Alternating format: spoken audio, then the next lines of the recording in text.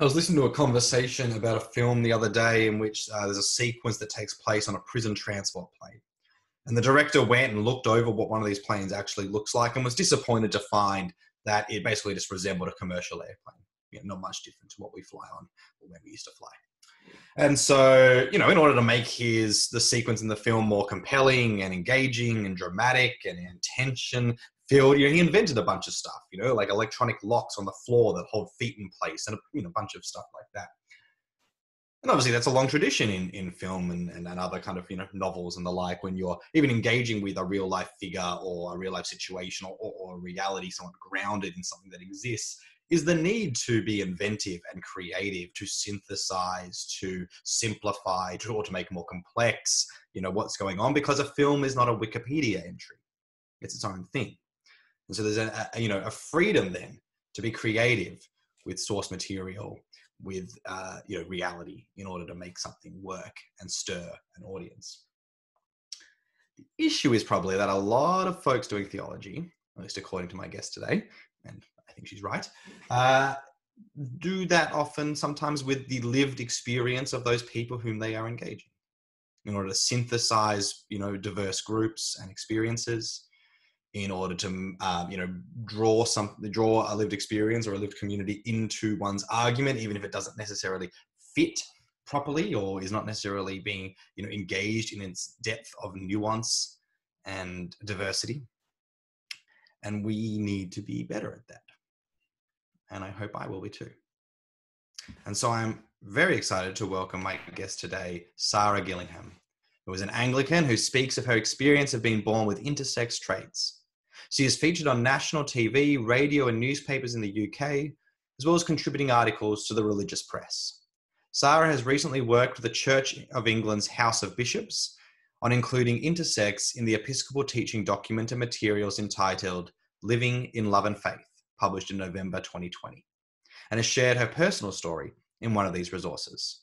I'm excited to welcome Sara today to Love, Rinse, Repeat. Love, Rinse, Repeat, for those who don't know, is a podcast recorded on Darkinjung land by me, Liam Miller, he, him, his, a minister in the Uniting Church in Australia.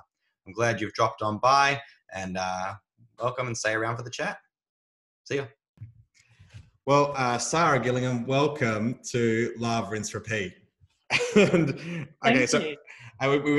acknowledge this now, because we just had a whole conversation on whether I was going to try to say Gillingham like in a more English mode, or Gillingham, as I guess I would think about it with the Australian Sarah accent. Or Sara. Yeah, Sarah or Sara. So I was so focused on Sara that I went back to the other one. So anyway, that's it. We're off to a rocking start, but that just brings everyone into we had the whole conversation, so I was so in my head about how I was going to do it. Not sure what to call myself now either. Yeah, right. Well, yeah, exactly. Well,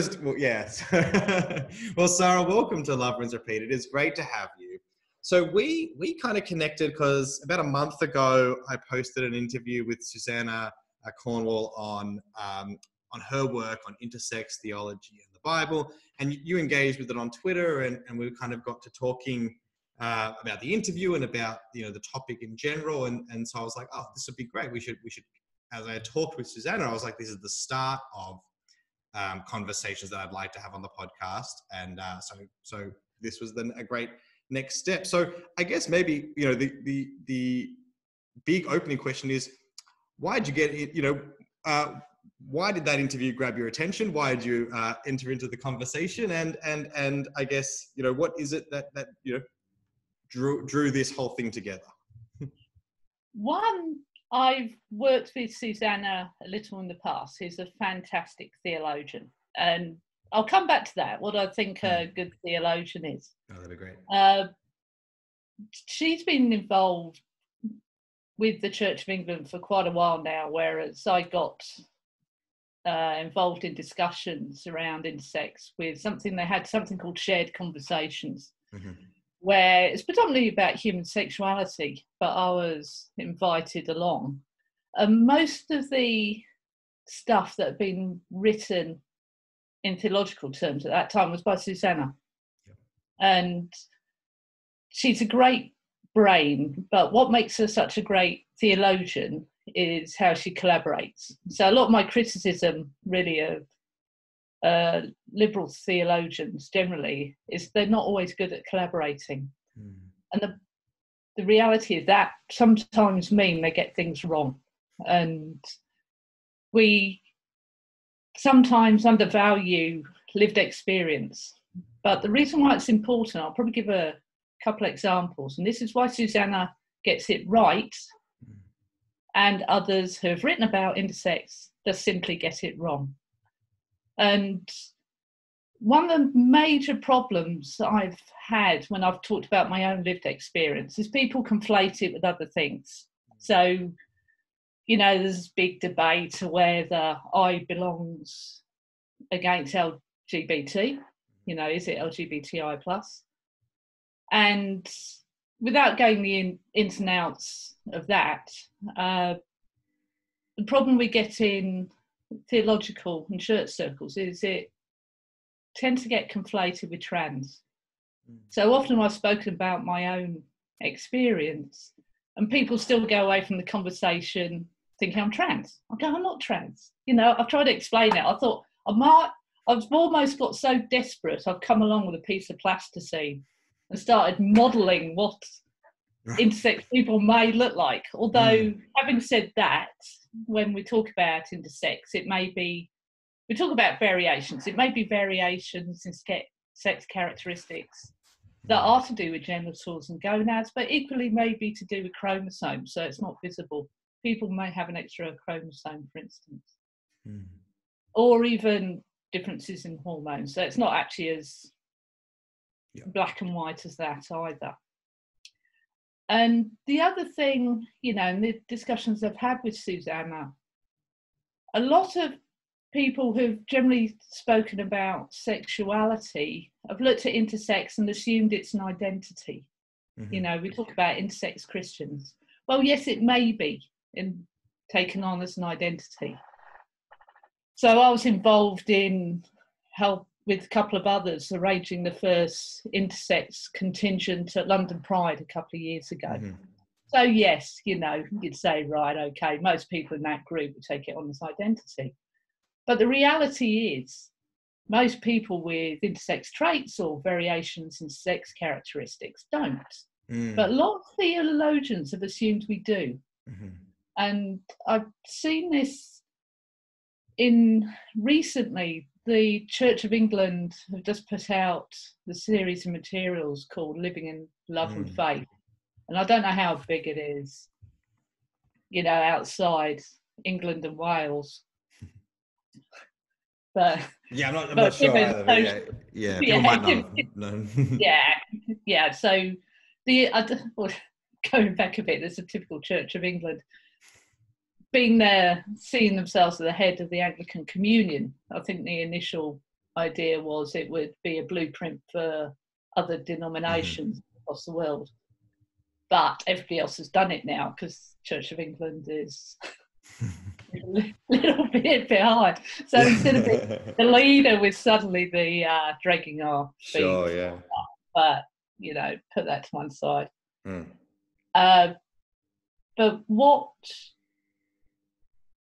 So when they put those materials together, they didn't include anybody who had intersex traits.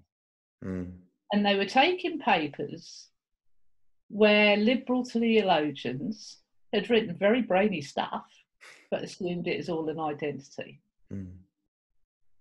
And if, you know, I do research with Surrey University over here in the UK, a little bit with Exeter. And what we know is, if you take the population as a whole with variations, the majority don't. You know, they just see it as, you know, I could say, I am Sara, or is it Sarah, or is it Gillingham or Gillingham, or whatever. Gillingham. Not quite sure what I am anymore.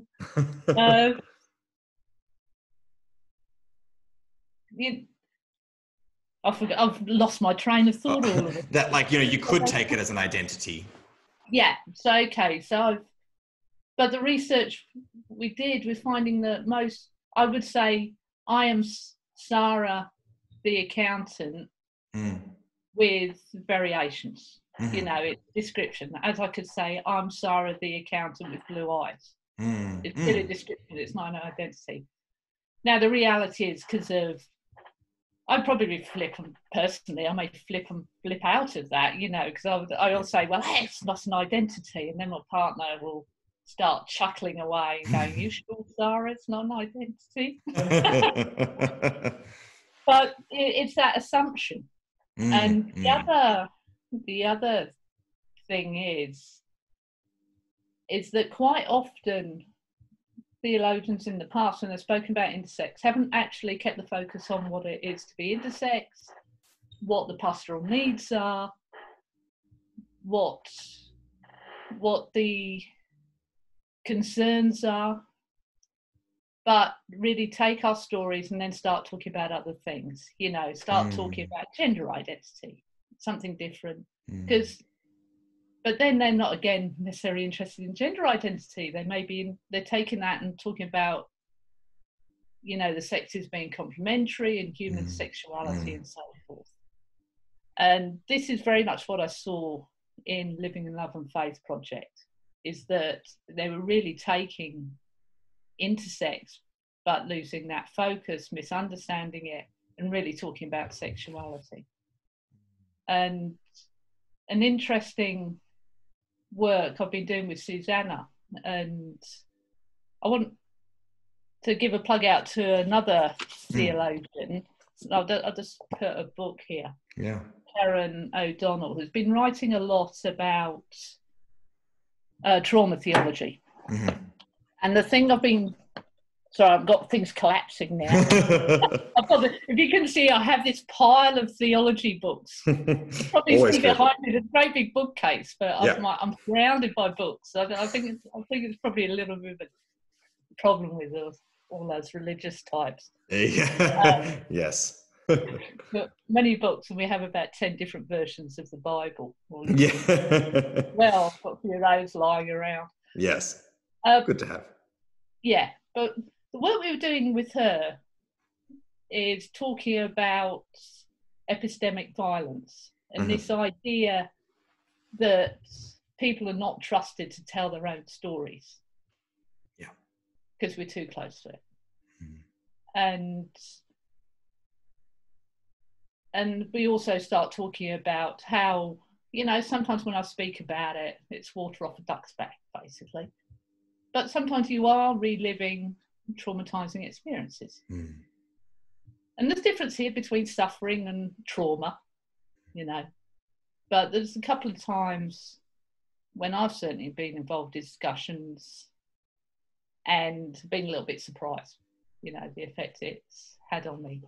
So with Karen O'Donnell, we're putting together another book next year. And where the likes of Susanna and Karen are so good is that collaboration, giving a platform really to people with a lived experience. So you're not taking away their voices. Whereas what we saw with Church of England and the Living Love and Faith, they're effectively taking away the voices of those with a lived experience. And it, you know, we often, coming from where I am and sort of discrimination I've faced and I continue to face in the church, it's easy to point the finger at more conservative elements. But actually sometimes the problem is amongst the liberal elements by taking our voices and, you know, not giving us the platform for ourselves. Yeah, a sense of trying to add to the raft, add to the numbers, you know, and the community who are being represented in advocating for change and greater inclusion, but, you know, essentially using the, you know, whatever thing they want to take, like look at this biological thing to bring into the argument, rather than going, well, how are these people understanding it themselves? How is it impacting the way they are received by the world? And what does it mean for, exactly as you said earlier, what are their pastoral needs, their unique pastoral needs? And one thing we talk a lot about is power, isn't it? And I think from that, quite often we talk about where does the power lie when we're trying to read text. But taking a step back, when we conduct our work as theologians, where does the power lie? Yeah. So quite often, I was in a rather comical conversation where I was invited to Church House in Westminster, next to Houses of Parliament in London. And I was sat in a room with a mixture of conservative and liberal theologians and church hierarchy.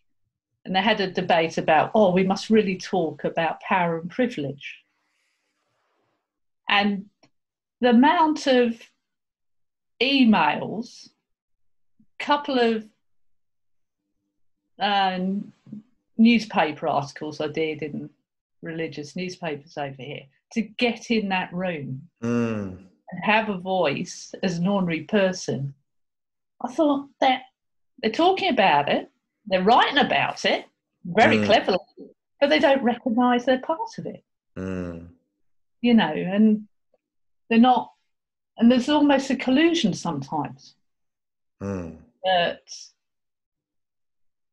we're all very good at keeping those on the margins. We're very good at speaking for those on the margins. We're quite often our different churches, denominations talk very well for those on the margin. But we're not a church of the people who are on the margins. Where are they? You know, are they at the table? Are they on the different church committees? Yeah. Are they in the room? And often not. Yeah, totally. And sometimes it's because, you know, it gets in the way of the very eloquently past reflections on what it means to be that identity, that marginalized identity, you know. I have to say, I absolutely adore some of the words we sometimes use in church. And right.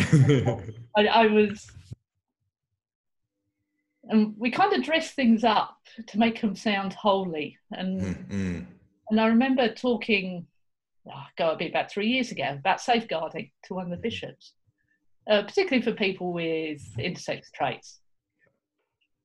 And there was a feeling, we need to, go through a period of prayer and discernment, before we think about what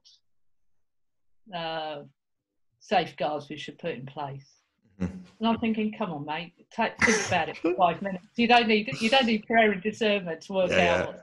And so we come on, and I think we're very good at using words that other people. If it's anything, I'm an accountant. I would probably use some technical terms just to block people out and make. And I think, I don't know. Theologians are fantastic with words and fantastic. Like even I think things like epistemic violence, which I talk about that and I write about. Really fascinating. But to the layperson in the street, I'll probably get, if I start talking to the neighbour about it, I might get just a little bit of a blank look. Totally.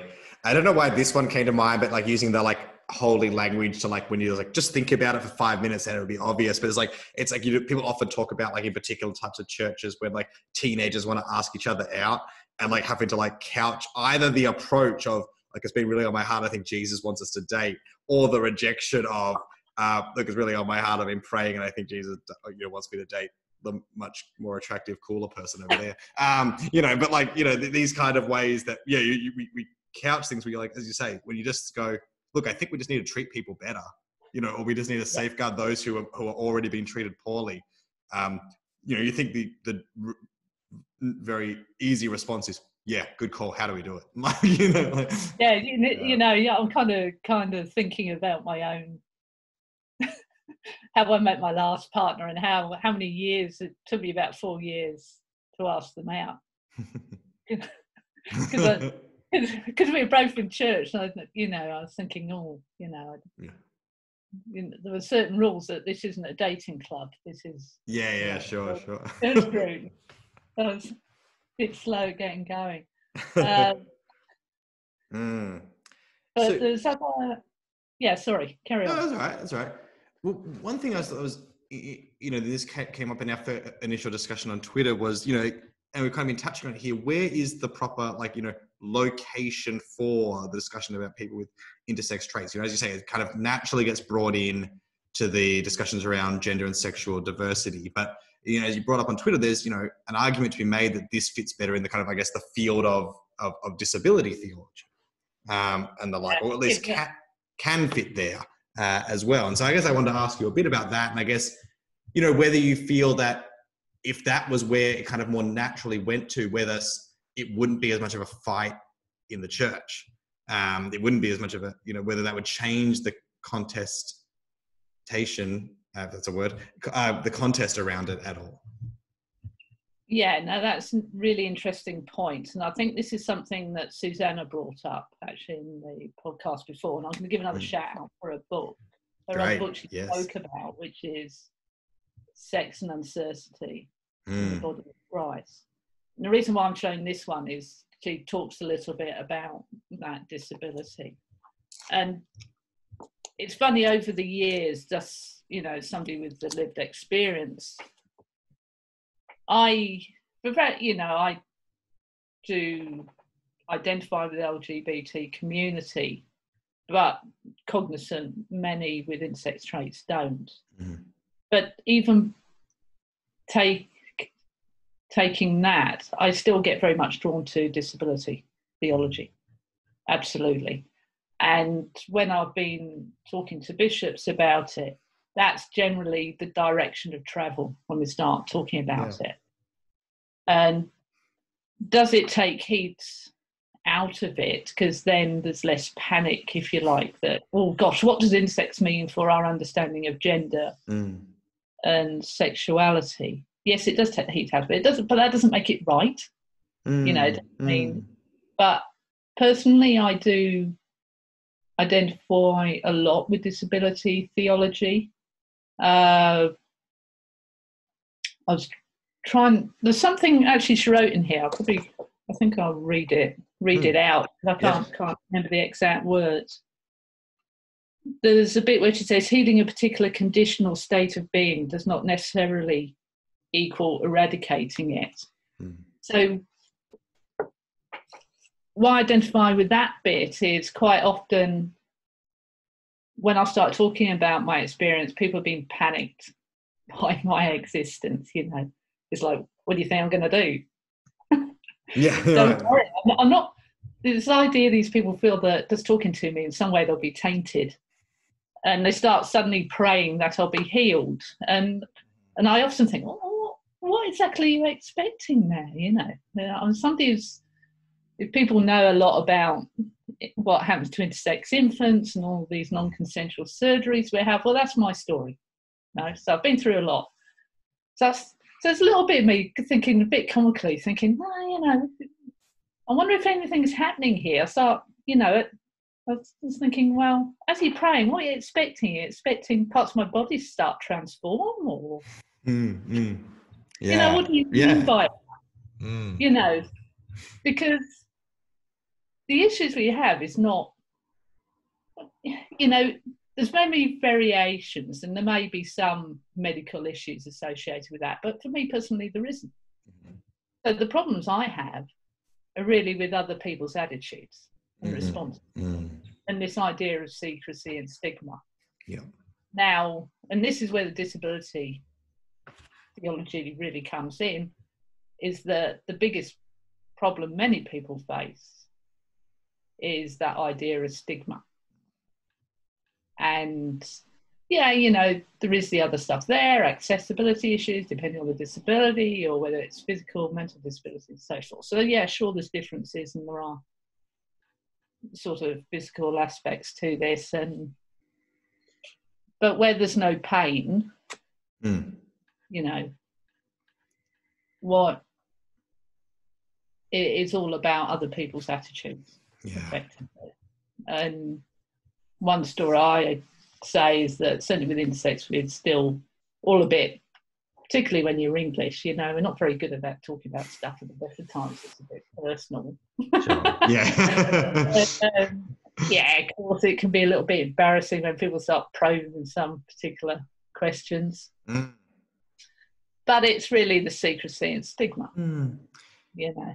Which makes you then think that, like, really truly the you know, with that kind of understanding, the prayer for healing really needs to be that basically the prayer is the one who needs to be transformed, right? Is the prayer needs to be healed of these attitudes. You know, the thing that should be magically changing is you know, what they're thinking in here, and the structures and whatever out there. You know, that's the stuff that needs to, in those cases, you say, transform. That's the healing that is required. Another conversation I'm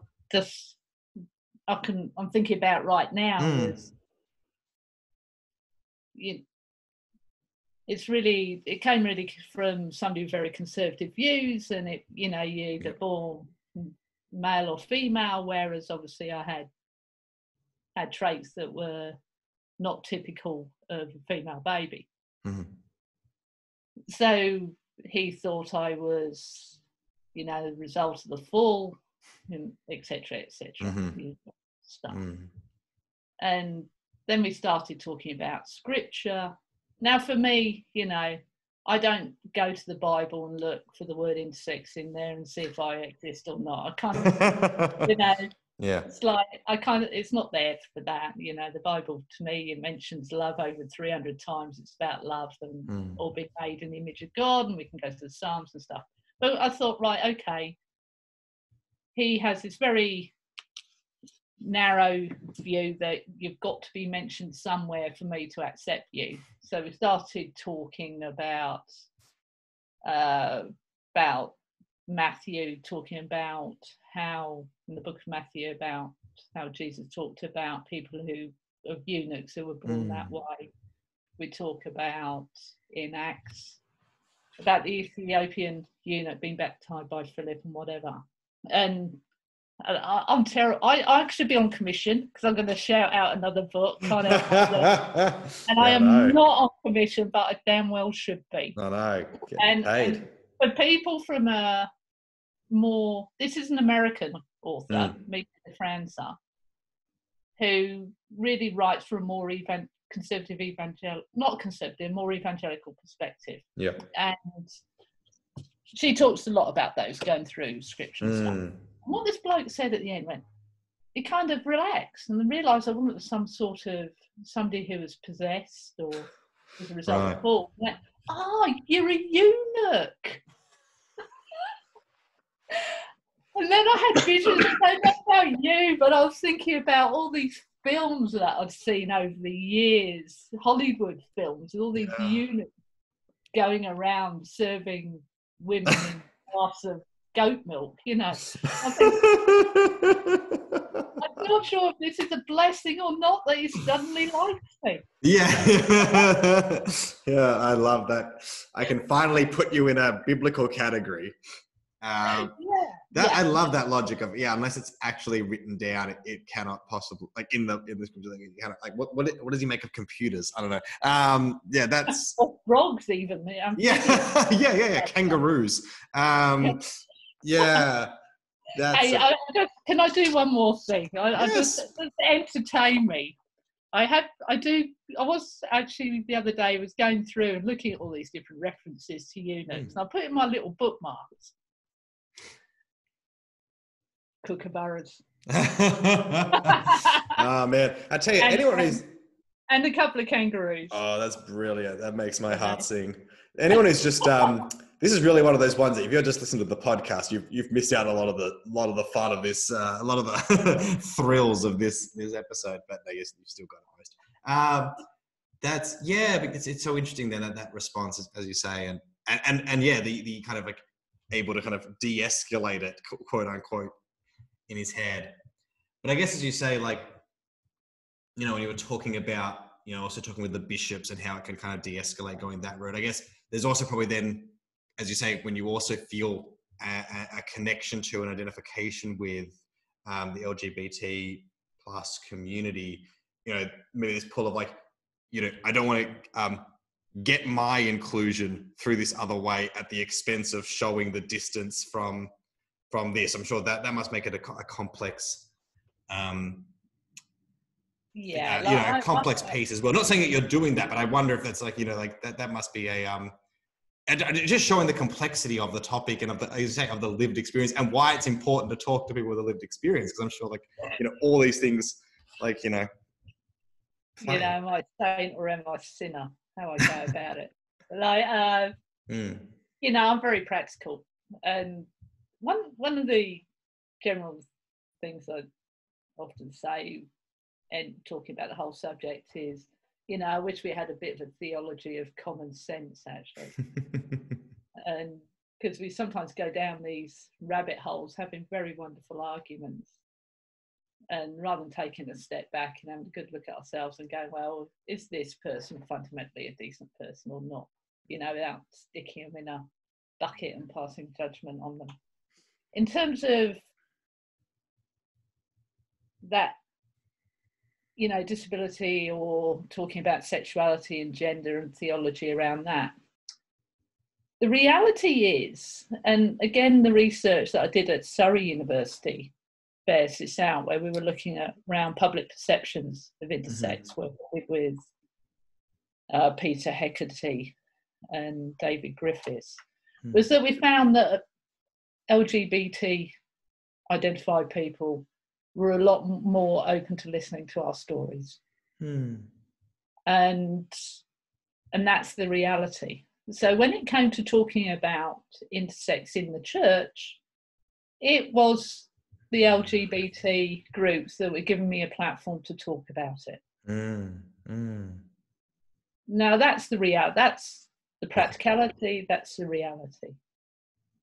And personally, I don't have a problem with that. It wasn't, the reality is, whoops, I'll get a bit carried away waving my arms around. Actually, I was reaching for a cup of tea.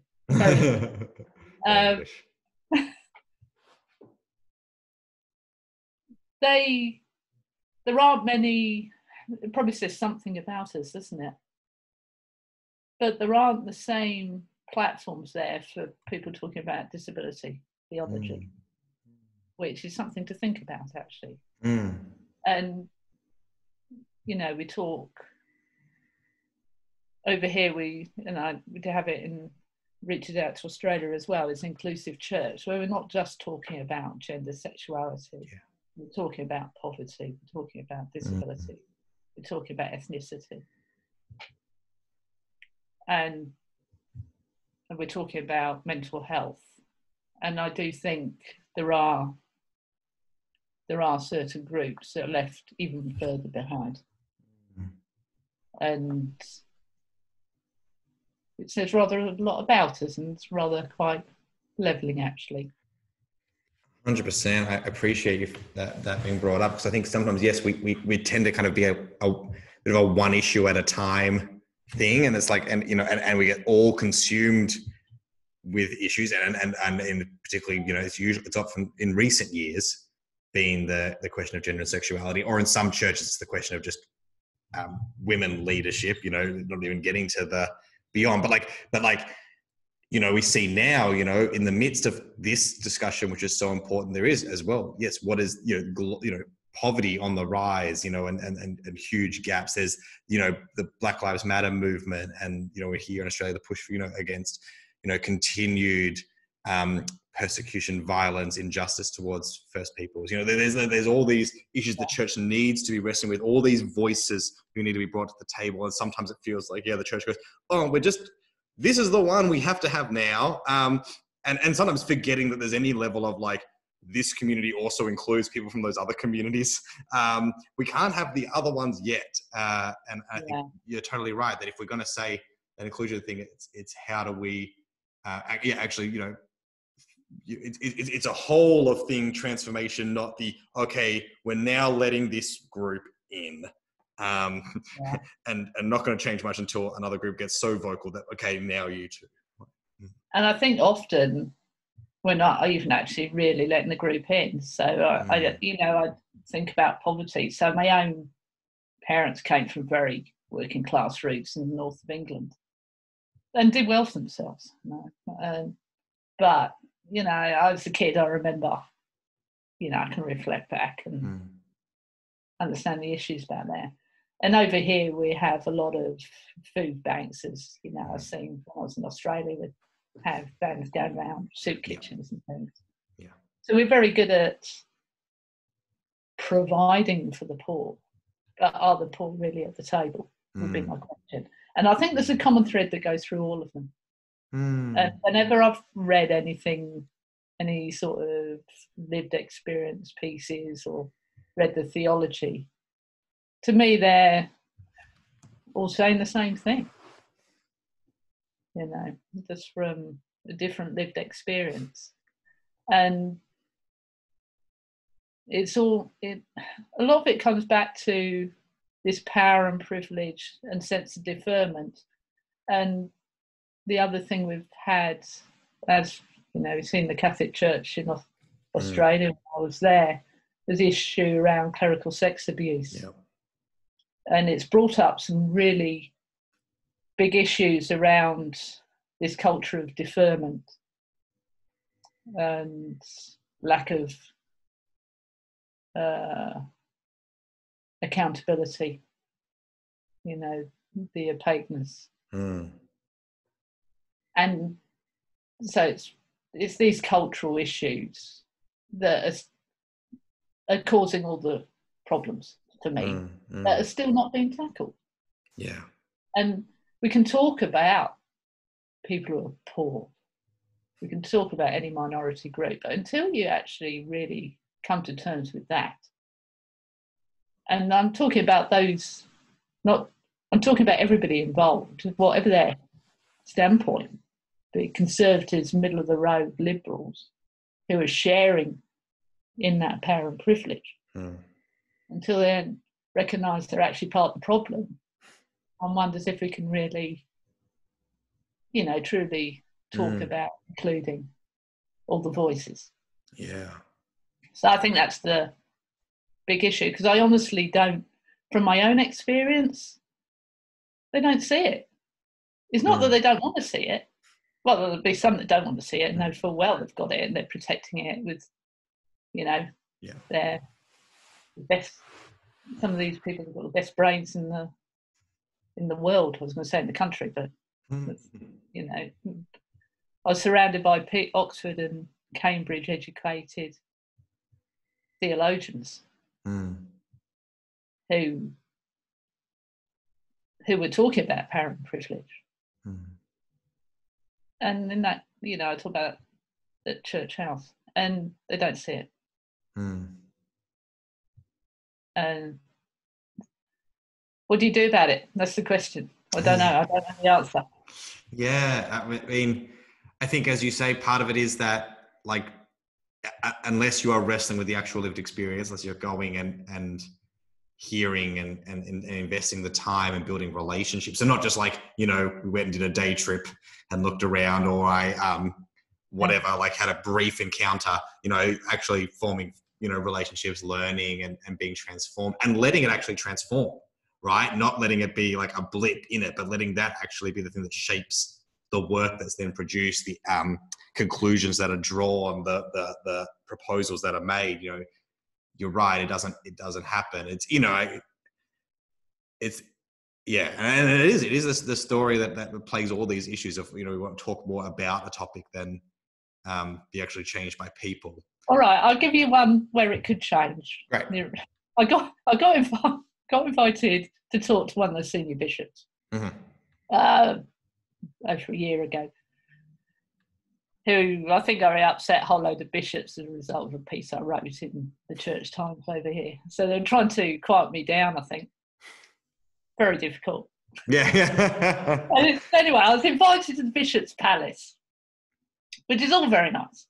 But you could say, well, actually, if you want a proper chat, do you invite them to the palace or do you go down to your local coffee shop and have a chat? That's another bishop, another very senior bishop I spoke to.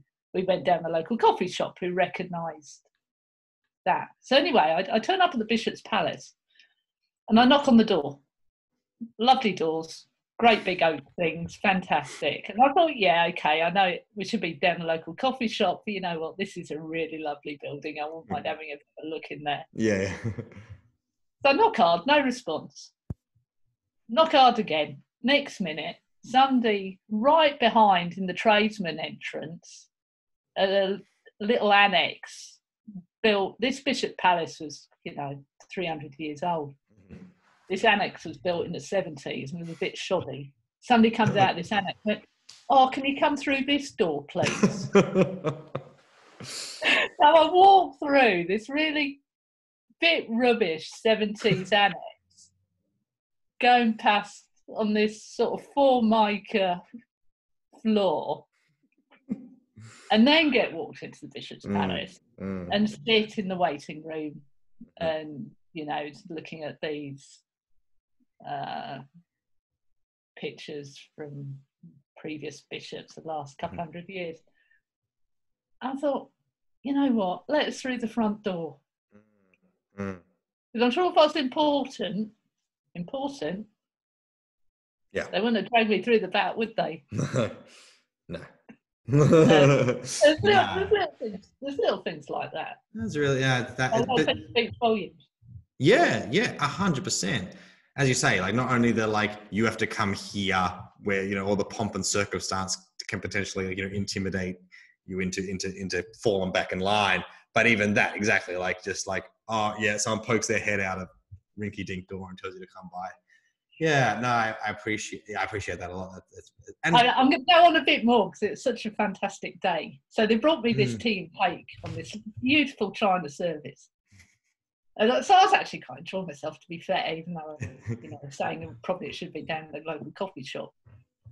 And anyway, I had to wait for the bishop. And then the bishop comes in and the staff call Bishop your lordship and so forth. And then asked, "Oh, what would your lordship like a cup of tea?" And I said, I think I'll be wanting something stronger than that in the cup of tea. So all this pretense, this British English pretense, flew away, which was lovely. And I put that down to, this is what I love about Australia.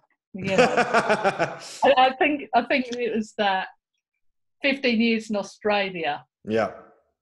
And coming back to England to talk to some of the bishops, affecting my interpersonal skills. Oh, I'm glad we could do such a thing. Like, that's a great cultural education. Oh, that's brilliant. That's so great. But again, it goes down to that common sense thing, or we don't need to sacralize this. We're talking about something we're talking about human dignity and the basic, requirements of being treated with human dignity. Let's just talk about that and let's just get to that. Because I think, a lot of, as with a lot of these kind of conversations, people trying to get that seat at the table, there's a sense in which what we need is huge cultural systemic overhaul if this is actually going to be, a place for all of us. But then almost in some ways at the same time, what's often been asked for is pretty small beans, it's or as in it's at least just it could be done like that, right? It could be, we want this part of the liturgy changed. We want this written into polity, or we want this just treatment, in the same way that you're already very comfortable treating this other group, the people who look and reflect who you are, that's that, in some ways that I often feel that must be the very head against the wall thing of is it so much to ask for the, these crumbs from the master's table kind of thing? Yeah, absolutely. So it depends on your denomination, doesn't it, in your own tradition. So, the Church of England is very hierarchical. That's its history. And I think in some ways that's kind of what you buy up to when you're part of the Church of England. It's led effectively by the bishops and governed by the synod. And But there's still, even within that model of church, for better way of explaining it, there's so much more they could do. By inviting us simply to the table. Yeah. And ultimately, isn't that that's all it's about, isn't it? Yeah, right, yeah. 100%. 100%. Yeah. So I guess, we're coming close to finishing up. It's been a great conversation. It's flown by. I guess you kind of mentioned a bit at the beginning, but I mentioned things you're working on now, or any work you've got going on through the C of E or elsewhere that you might want to draw people's attention to, or what they can look out for. Do you want to plug anything away at this point? Yeah. So there's two things really. So one next year is going to be this book that's coming out around trauma theology, which Karen O'Donnell is pulling together. The other thing is the Living in Love and Faith in the C of E. So actually, for people born with intersex traits, it has been a pivotal moment. As critical as I can be of the whole process, and critical I could be putting on an LGBT hat, actually for people with intersex traits, it has been a major moment, because it's the first time the Church of England has actually spoken about this. Right. Recognises. Yeah. And I was invited to do a video, video resource. So within their, it's a teaching thing, basically, that they're going through for a year before they put together proposals for change, if there will be any proposals, obviously.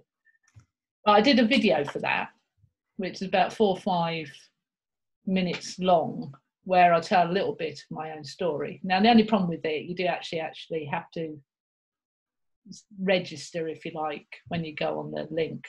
If you put in the search engine Living in Love and Faith Church of England, it kind of takes you to the resources. Great. And it is a major milestone. Now, there's a lot I can say that's missing in the written resources. I could say, because they haven't had anybody with intersex traits actually on their groups, they're missing a lot. But nevertheless, it's a major turning point. And I see it as a start. Yeah. So I'm very pleased. I'm dissatisfied in many ways, but I'm also very pleased. And my hope, my prayer, if you like, is that all those people with variations and their families feel a little bit more able to talk to their vicar about it if they feel the need. And, I've had general, it depends where you are again, as per usual. I've had vicars come up to me and says, I've baptised 3 children with variations, in recent years. Whereas I've heard from one parent that went, well, actually getting my baby baptised was really difficult, and the vicar wanted to go to the bishop, which is, I just can't believe it. It's unfathomable. But so that's where we're at. In some ways, for that reason, it's been probably a good few months. Yeah. As you say, that is like such a gentle and generous hope of exactly. Here is just like, it is the thing of like, that can be gained from, in some ways that kind of very structured thing of, look, it's been talked about here, which means, I have something then to bring to my more local, representative of the church. And you do just hope that it does open up some conversations. And as you say, it's the start, but thank God it's a start. Yeah, and really my call out is to all theologians out there, just think about how they do their theology and make sure it's important. I don't want to scare people off and say, don't do this or I'll be angry. In the work I've done with Susanna is absolutely fantastic. At the end of the day, she's independent-minded, quite rightly. That's her job as an academic and as a theologian. It's not about me rewriting people's work. But it's having that conversation and that involvement. And so at least you're heard. I don't feel the need that we have to agree with everything. But yeah, it's important, because otherwise we're just gonna. We need people to be engaged with these areas. Yeah. And have your own thoughts and make your own mistakes. In fact, I've made plenty.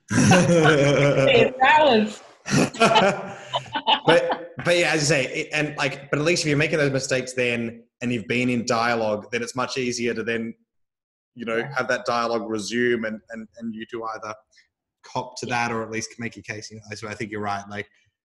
That's such an important message that's coming out of this conversation of actually talking to people with lived experience and letting that shape the work. You're the one doing the work is going to be marked by you, but it should hopefully be shaped and changed, and let's just say it, better because that process happened.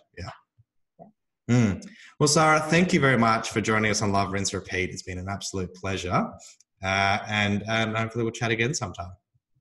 Thank you. It's been wonderful.